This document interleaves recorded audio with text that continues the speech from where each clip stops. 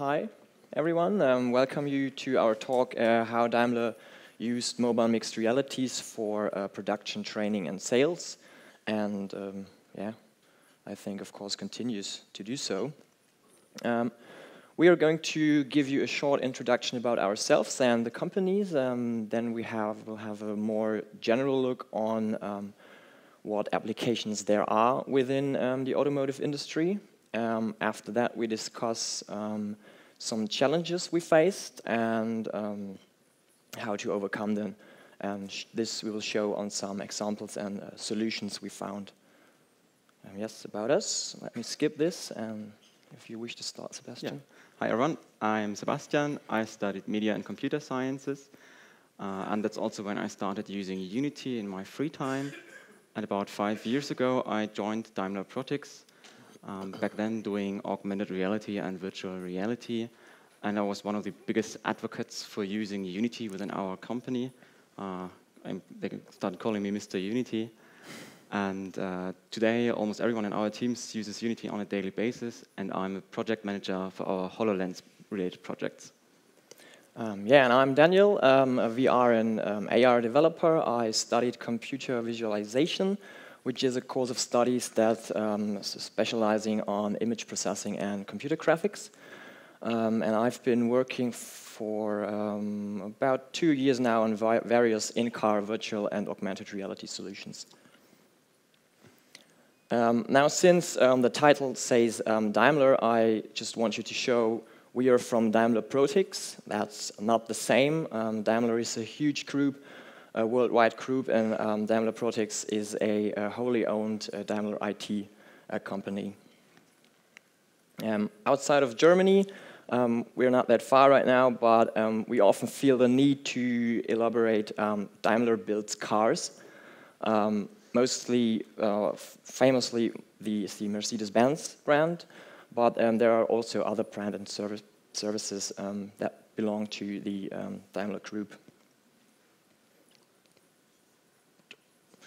Yes, Daimler Protics. We are a company of about 700 employees. We provide services exclusively to Daimler departments all over the world, and product data management is one of our core competencies. But also media creation, virtual reality, and augmented reality are growing fields at the moment. Yes, so we do about anything in the application of mixed realities within the Daimler Group. So we do research, we develop consulting, meaning developing prototypes, proof of concepts, demos for auto shows, or ready-to-use products for production and sale.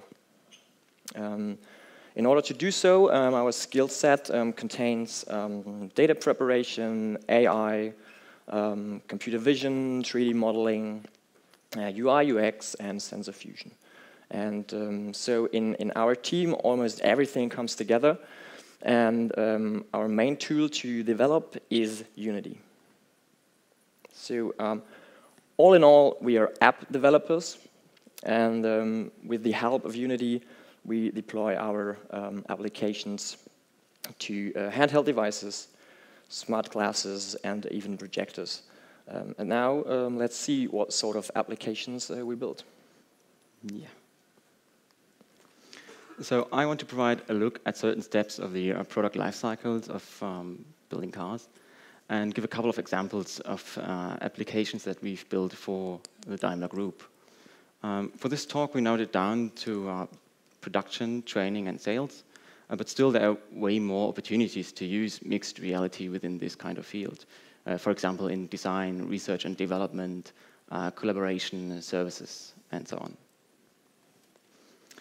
So as Daniel said, Daimler builds cars, so there are big factories all over the world, and there are machines and robots and workers producing car parts and assembling cars.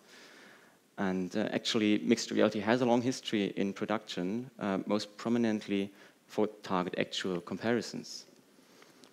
So for such a comparison, you take the real thing and you superimpose engineering data and visually check if everything is all right and according to the engineering data. So you can just see if everything is in the right spot, or when you assemble the car, if anything is missing.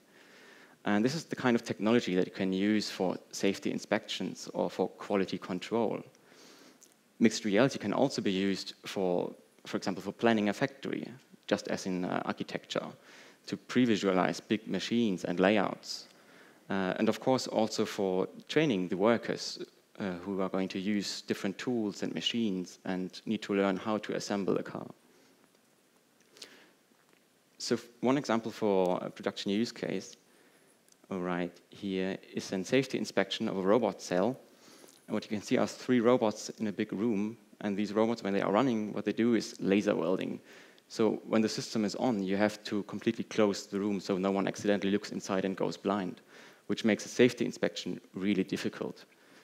So with this HoloLens app, you can put on the HoloLens and walk in there while everything is turned off. And we show a replay of actually locked robot movements.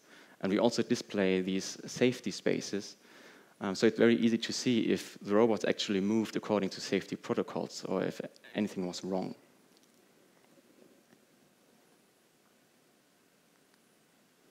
This is a different use case for production, in this case quality control for the voice of customer audit on the A-class in China. What we want to do here is to check all the exterior gaps and want to see if they look right. If any of these gaps are too small, if they are too big, if they are crooked, or anything like this. So before the employee had an app, what he actually had was he had a booklet with about 100 pages, 1 page for every gap, and on every page there was a table with all the values and tolerances so that you can look them up in this booklet. On the other hand, you would have a ruler so that you can measure at all the different measure points along these gaps. So this is already quite complicated, especially as he has to document the results. So he still needs another pen and a piece of paper. So with a HoloLens app, he's hands-free, and he doesn't have to look up anything anymore. So he can just go up to the car, select any of these gaps, and see directly where he has to measure these points. And at these points, we display the value and the data that he used to look up. And since it's hands-free, on the other hand, he just has his ruler and measure, and via the HoloLens app, you can also document the results. So it's going to be way easier for him to do this. Now, in sales is a completely different environment from production. Here, everything is about presentation and looks, about feelings. And the users, in this case, are not our employees anymore, so we cannot train them in using the kind of apps that we provide. Most of the potential customers that we have never used mixed reality before. And what we want to do, we want to create exciting customer experiences related to our product, an experience that hopefully they will not forget. And we use these kind of apps to explain highlights and features of the car to potential customers. An example for that kind of app here on the HoloLens is the EQ experience for the Mercedes-Benz EQC. This is an app that can be used at auto shows or in the showroom at dealerships. And what it does, you put on the HoloLens and you get this flying ball with a speech bubble.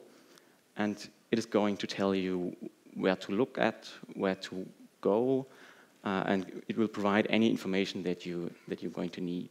So this app is self-explanatory and does not need any prior introduction. And with this guide, we tell a story and let the user move around the car to all the different points of interest that we want to show them.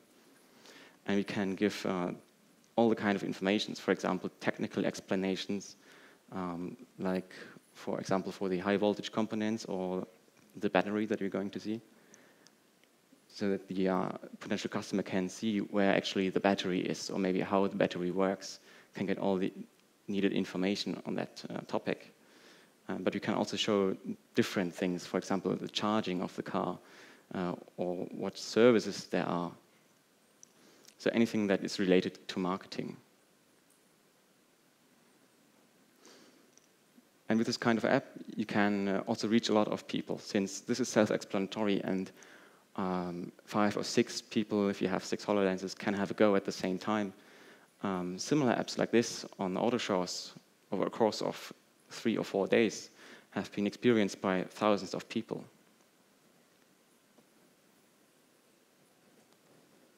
Yeah, and another example is, start the video, for the IAA trucks, an auto show for utility vehicles in Hanover in Germany.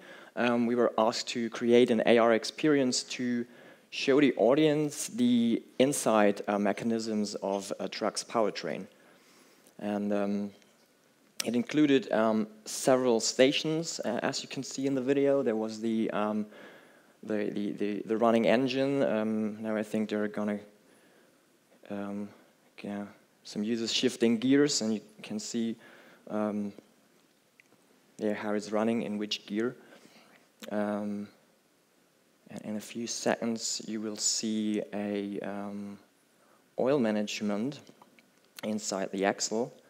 There it is.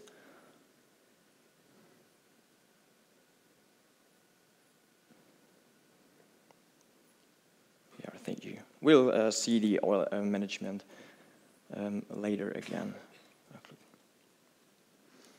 Okay, and after we sold the car, our journey does not end there. There's still after sales, and a lot of after sales focuses on maintenance and repairs, and that's where a lot of the training comes in. So for repairs, if you think about it, there are many workshops all over the country, all over the world, and with every other car model, there are going to be new trainings and manuals. So there's a lot of training that needs to be done. And mixed reality is a great tool to give contextual understanding when learning. And you can even take this a step further and have a guided repair. So you have a step-by-step guide telling you exactly what to do and giving you a chance all the while to do it. So you can actually learn on the job even without prior training. Another alternative would be a remote assistance. So you can have a highly specialized expert somewhere at your headquarters or somewhere in the world who are going to provide help when needed. So instead of just the telephone support, they can actually give clear instructions in mixed reality so that you can do all the procedures yourself. One example for a training use case we did, in this case for the automatic 9-gear transmission, is this. So historically, when doing such a training, the trainer uses these cutaway models of the real thing to give a look inside what's in there and how it works. Now, the problem is as soon as you cut it open, it will not work anymore. And this is kind of dilemma that we can solve using mixed reality. So what we do is we show all the gears and little parts inside that move around. And you can, for example, shift gears and see what happens when you do so. All the while we display this diagram, which is used in the trainees' books, so they can really get an understanding of what this means and what's going on. Yeah, and as Sebastian started, we try to causally assign our examples along the product lifecycle, as we are mostly working with PLM data. But this one stands out a bit because here the car itself is our mobile platform. And here we work with live data of the car, and this probably fits best to research and development. So it's a bit of an excursus here. So how come some of you might know that in the new MBUX, so on the head unit of new Mercedes cars, there is a augmented reality navigation system included now. Because we are already developing mobile mixed reality apps, we thought, okay, why not bring more of them inside the vehicle? So in this video, you see one outcome of fast in-car prototyping. It's virtual reality for co-driver and rear seat entertainment that we presented on IEEE's VR conference back in 2018. And for this presentation, we just extended our proof of concept that was consisting of a number of prototypes with Unity standard assets and own built models to a 6 degrees of freedom virtual reality experience that you can experience inside a moving car. The excitement was real. I think I can skip a bit.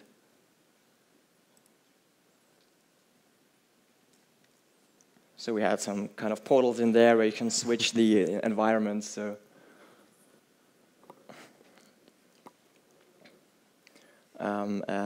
Back then it was only VR because it's easier to handle in a driving car, but let's say there are ideas for AR use cases as well.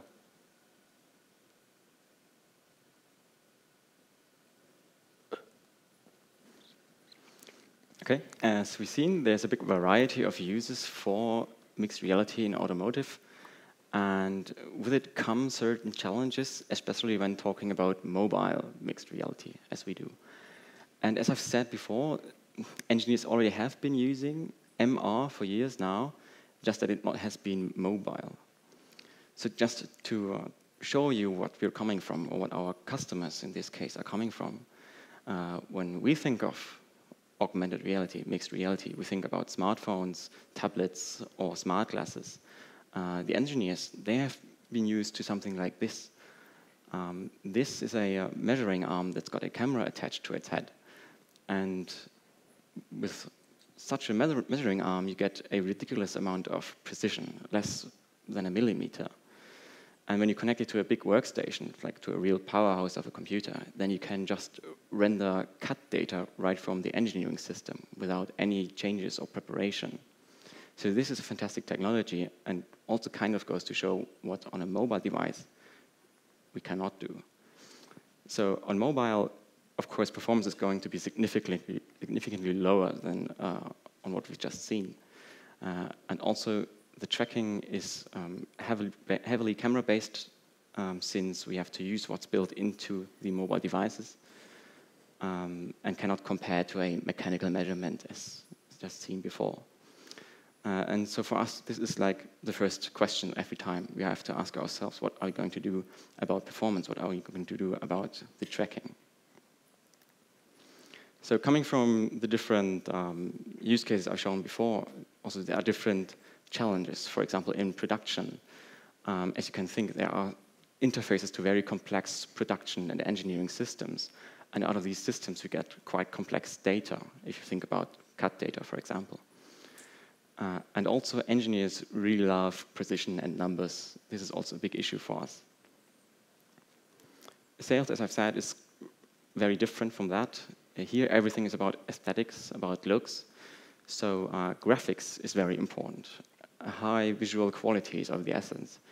And as I've demonstrated, also the ease of use. So it really needs to be effortless for someone who has never used mixed reality before to use an app like this. And if we think about the repairs, again, it's more or less the complexity of data that we have to deal with, because essentially in repairs, we work with the same kind of data as we do in production. It all comes from engineering systems. And if you want to do a repair for a car, for example, and you got this CAD data, which is very detailed, down to every single screw of the car, at some point, you're probably going to need all the different screws in different repair instructions or repair procedures. So I want to show you some of the approaches to overcoming these kind of challenges that we faced on the example of the apps that we've just shown you. And that's precision, for one, and the complexity of data, which translates to performance pretty much, and the systems that we have to deal with. So starting with precision, you really want to get the closest fit for your virtual content to the real object, in our case, a car. And you have to ask yourself, what tracking are you going to use? For this example, we're going to follow along the challenges that we faced when we tried to do this quality control app for the HoloLens. And on there, we don't need a precision within the millimeter range. I'd say 3 centimeter would be also okay. But on the HoloLens, for an object or for a hologram that's 5 meters long, like a whole car, this is already quite the challenge. So everyone has probably seen these before when doing AR. Marker tracking is really robust and precise for camera-based tracking and gives really good results on handheld devices, but also on the HoloLens. But you have to take in consideration, though, that the tracking results are only as accurately place these markers. And for our use case, the quality control of 10 cars, 20 cars, it's going to be real pain to place 20 markers every single time for every car. So we might want to find another solution. So there's markerless tracking, most prominently SLAM-based tracking that's used in ARKit or ARCore on the HoloLens, and it's really great for tracking spaces.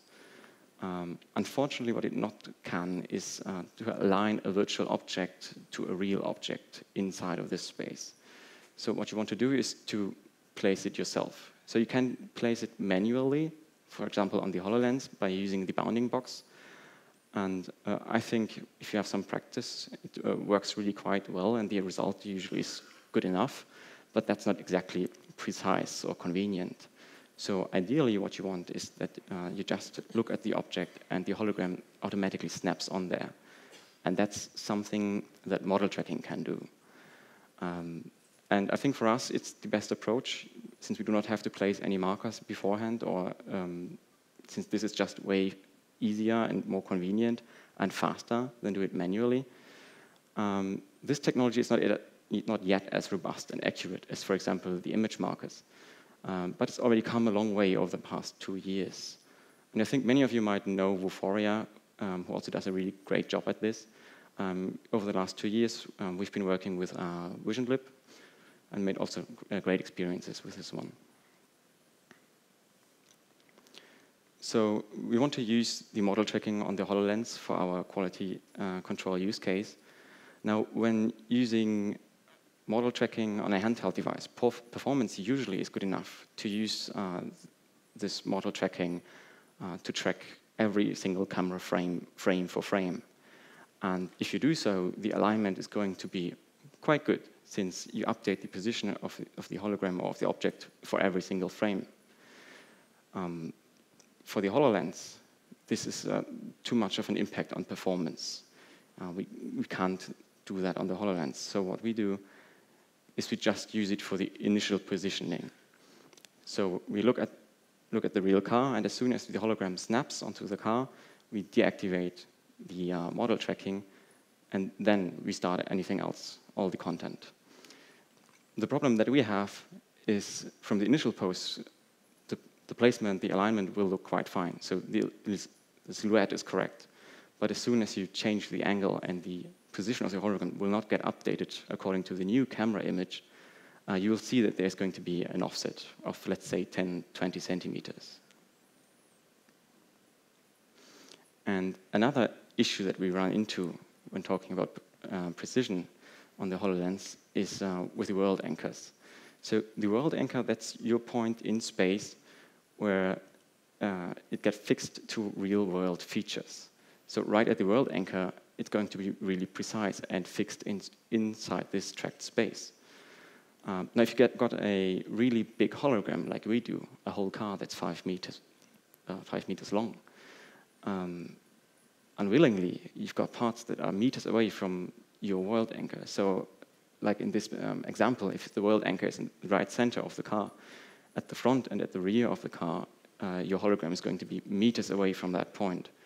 And if you stand there, it's going to move around for 10 or 20 centimeters, something like this. So this is a way too big offset for our use case, that these thin gaps going to align with a real car. So of course what you can do is you can place the world anchor in front of the car, and right there precision will improve. and our lines might align way better there. But if we walk around the car at the rear, it's going to be just way worse. And the same goes the other way around. So, of course, logically, what you want to do is you want to have two world anchors, one for the front and one for the rear. And what we do is when you're standing in the front, we move the hologram to the front world anchor. And when you move to the back, we move the hologram and attach it to the rear world anchor. This has one disadvantage. You have to do the placement of the hologram twice, once for each world anchor. So our approach for this use case was 3 steps. First, the employee or the user walks up to the car and we do the model tracking. The model or the hologram snaps to the real car, deactivate model tracking, and then the user goes to the front and adjusts it for the front position. So when he's standing in front of the car, he's got some sliders, left, right, up, down, and so on. And as soon as for him or for her the alignment looks perfect, they can walk to the back and do the same at the rear of the car. And now every time they're standing in the front of the car, we show the hologram at the adjusted front world anchor position. When they're standing at the rear of the car, we do the same for the rear. When they're standing somewhere in between, we interpolate the hologram position between the adjusted positions for the front and rear world anchor. So this is quite simple and fast compared to manual placement, and just consists of 3 simple steps. And the precision is really quite good on HoloLens. So the other big factor, I've already started talking about performance. So performance, another factor is rendering. And this is kind of the challenge when we talk about the data that we have to handle. And I picked out 2 channels from the use cases previously shown. For each use case, of course, we need to think about what data do we really need to show. Since this is mixed reality, we don't have to render the whole car, but just the parts that we're going to need or to interact with. And of course, it's still about reducing the poly count of the parts that we have. So setting up a level of detail pipeline is going to save you a lot of pain. For example, if you want to scale your app on different devices, or even within the same app to account for a different poly count budget. And if it comes to that, budgeting on-screen poly count is really important on the HoloLens. So if we take the EQC app, for example, we're showing all the high voltage components of the EQC car. It's still way more than that. It's the front engine, the rear engine, onboard charger cable, and so on. So everything of that adds up to 100,000 polygons, which is already quite the maximum we can do on a HoloLens.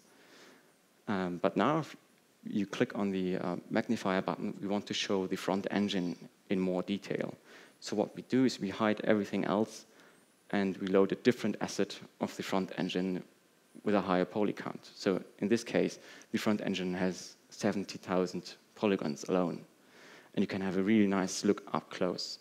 And there's still some room left so that we can throw in there an explosion view and other components. Yes, in another example for the challenge performance are complex simulations. One station on the earlier seen powertrain exhibit was the active oil management in the rear axle. And so the first idea was to, okay, let's just fake it with particles, we'll be fine. But our customer wanted a physically correct and good-looking simulation of that oil. So, okay, but there's no game engine that can do this on mobile in real time. So we had to find another solution. Then we said, okay, let's just render it, these sequences offline, and just replay them in our Unity scene. But in combination with the AR, that was a bit tricky, because you still need real-time clipping and real-time elimination, depending on the user's view, to really have a nice-looking hologram. And as we are already using Unity for static visualizations for the UI and for the model tracking to detect these different stations, we had to find another solution. We thought about streaming a bit, but in the end we came to simulate the fluids offline and just visualize them in real time.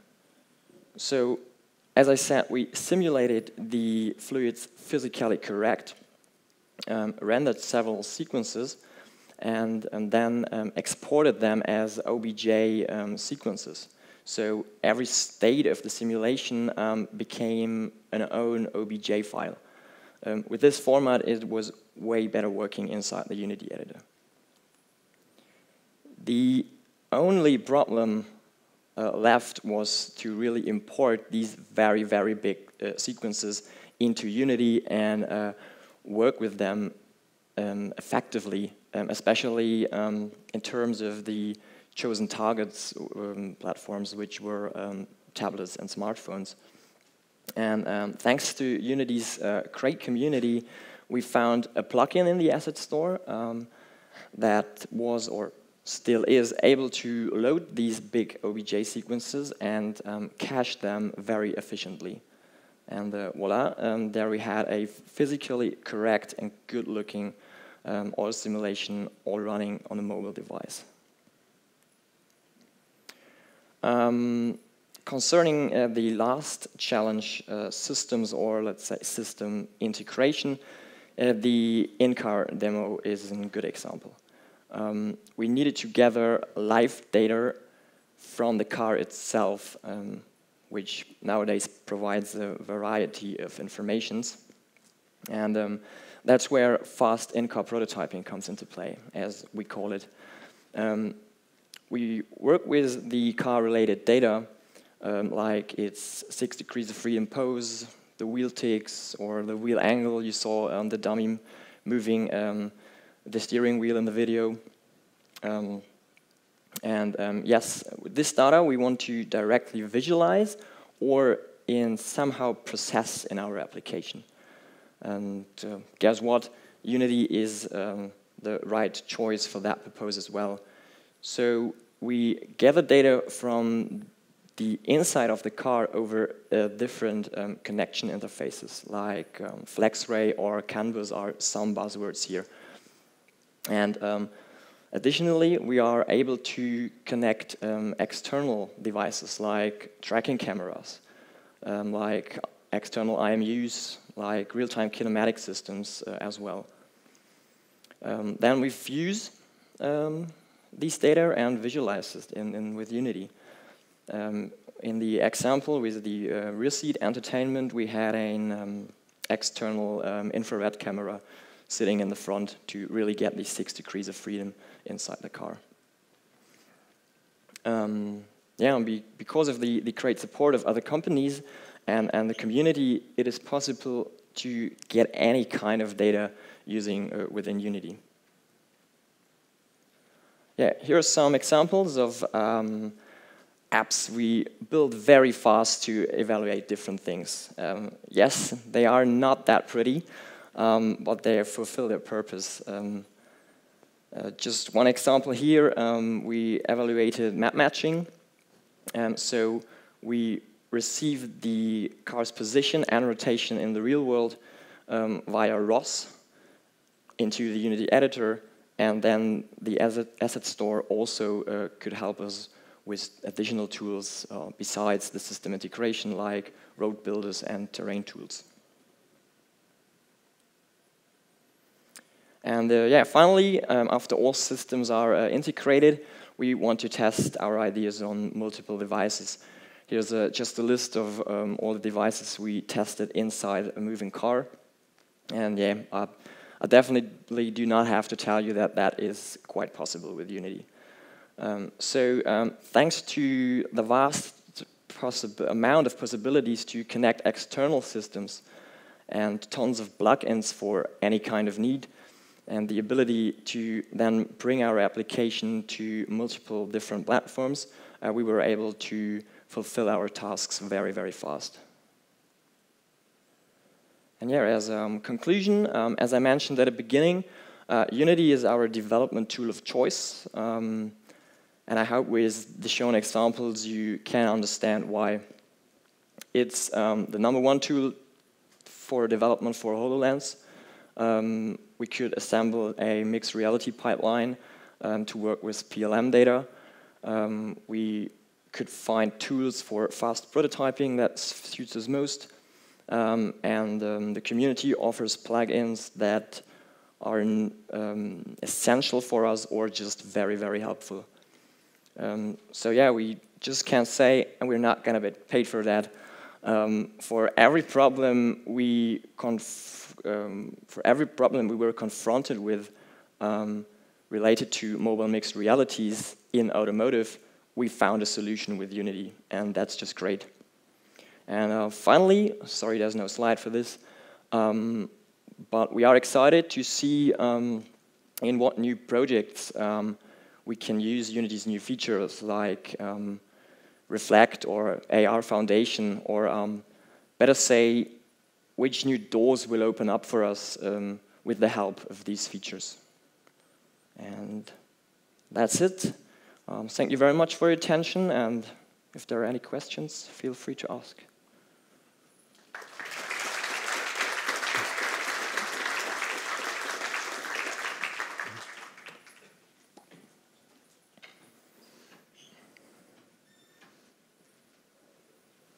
Yeah, if you've got questions, there are 2 microphones, and if not, we just hang out outside afterwards, can just approach us and talk to us. Oh, yeah. Hi, do you have a headset deployed in daily productive work anywhere inside Daimler? I don't mean proof of concepts. Come again, I didn't quite understand. So do you have a headset, like AR, VR headset deployed for like productive work somewhere inside Daimler today? We have quite a lot of HoloLens devices within Daimler for training purposes. I think there are way over 100 devices just in Germany alone. And like, did you guys do some like large-scale testing for like the health effects of using those headsets all day long? There have been some inquiries from our Betriebsrat. Yes, Betriebsrat, yeah. But they insisted on having checked out these kind of effects, and as far as I know, the results were okay to use, so we're still allowed to use them. Okay, thanks.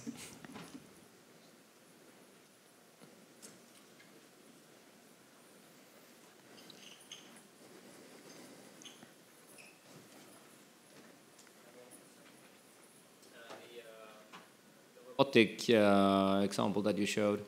How did you do the movement of the modeling there? Because the KUKA robots probably have their own protocol, and I'm wondering how do you export the data from the movement of the robotic arms into the Unity model? So the geometry is just from the KUKA website. They have the CAD models right there to download free. The movements we got from a different production system that does the logging of all the movements, and on the interface what we get is all the rotations for every single angle of the robot.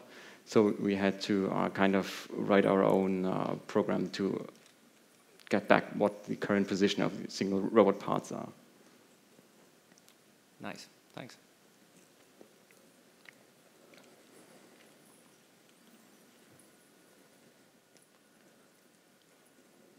Okay. Okay, so Thank you again. Thanks again. thank you very much.